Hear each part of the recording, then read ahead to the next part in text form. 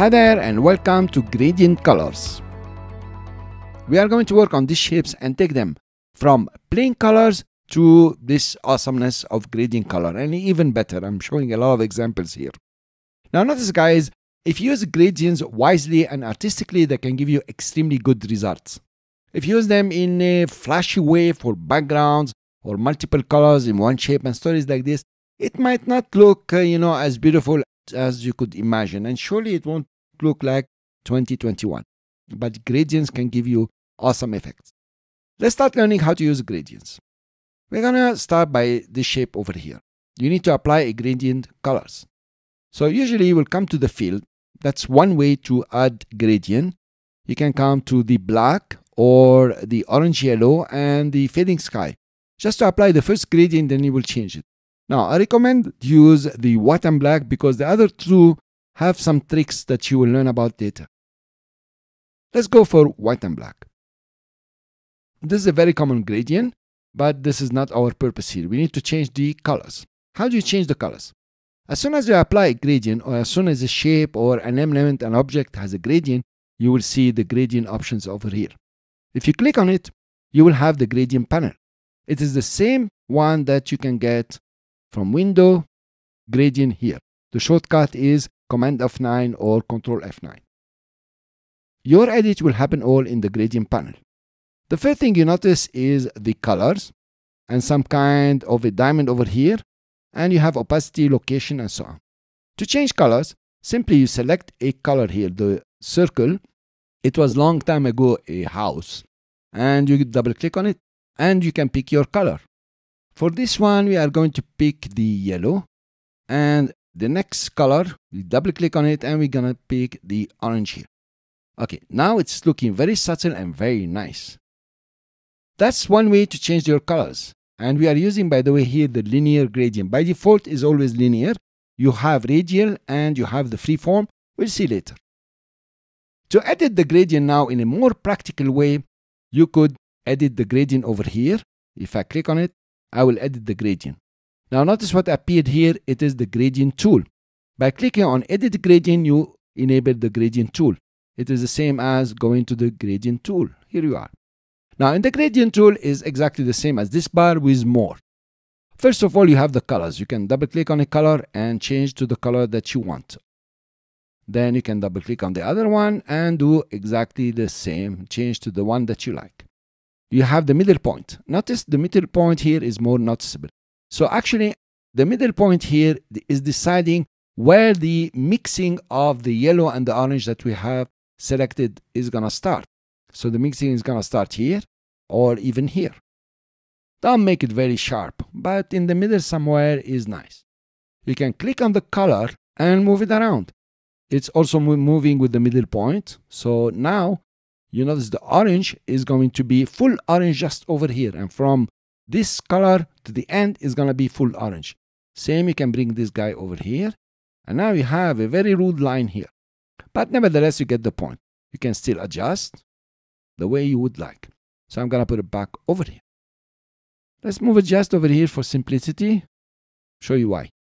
You have a square. This square is about stretching the gradient bar, and you have the rotation is about rotating the gradient bar. Let's start with stretching and why it's useful. I will click on it and just drag it out. Notice what's happening to the colors. The color is moving, the whole bar is getting longer, and now the start at the end of the colors, or in fact the end of the color, is changing. You can still adjust it over here and have the same kind of result, or move it here. Sometimes it's very useful to use this one. Actually, it's always useful. Now, rotation is amazing. You can just come to rotation. So you point and here you are, rotation. You click and drag. Okay, so I'm rotating it. Notice how the colors are changing according to the points, okay, or the point colors. And I'm gonna put it over here. Notice that the gradient bar did not stay at the same position where I left it.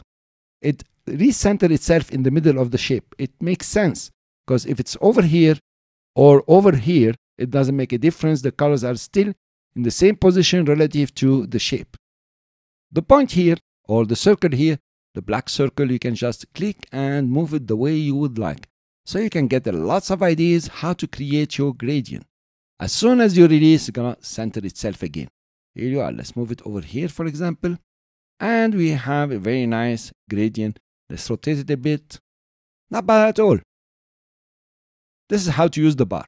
Of course, you can add more colors if you want to. Let's take this shape. Okay, we start with this one. Press Command to go to Selection Tool. Click on this shape and release and back to the Gradient tool. You can now add your gradient. I'm gonna click just over here.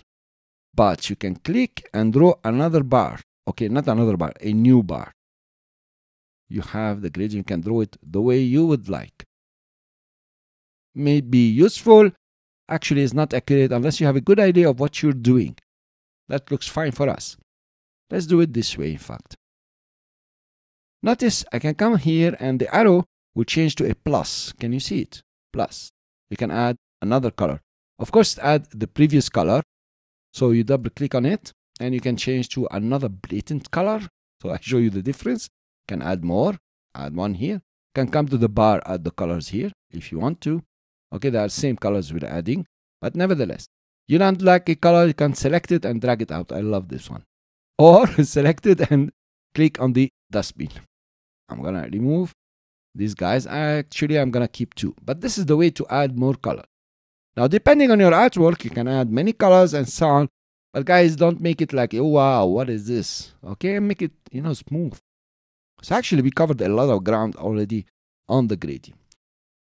I'm gonna take this guy here, this small guy here, zoom in, Command or Control plus, and add the gradient. I'm just gonna click over here. Just clicked on the bar and double click. I'm gonna give it to white, and over here double click. I'm gonna give it this color here. Bring in the white less. So notice I have a very nice gradient I'm creating here. Very subtle, very refined, beautiful. Now I didn't like these colors, by the way. I did a mistake here. I don't want these colors. I want something bluish. Let's change it. I'll double click here. I want actually this blue, yes, and of course I want this blue. That looks much better. Even the bar is looking very nice. Click on the gradient bar here. It's quite cool. Let's do it like this, and this guy can come over here. I like it. Command 0. Up to now we covered the linear gradient and you saw the examples, so how to make it refined. In the next video I'm going to show you how to work with the radial gradient, and it's going to be awesome. See you then.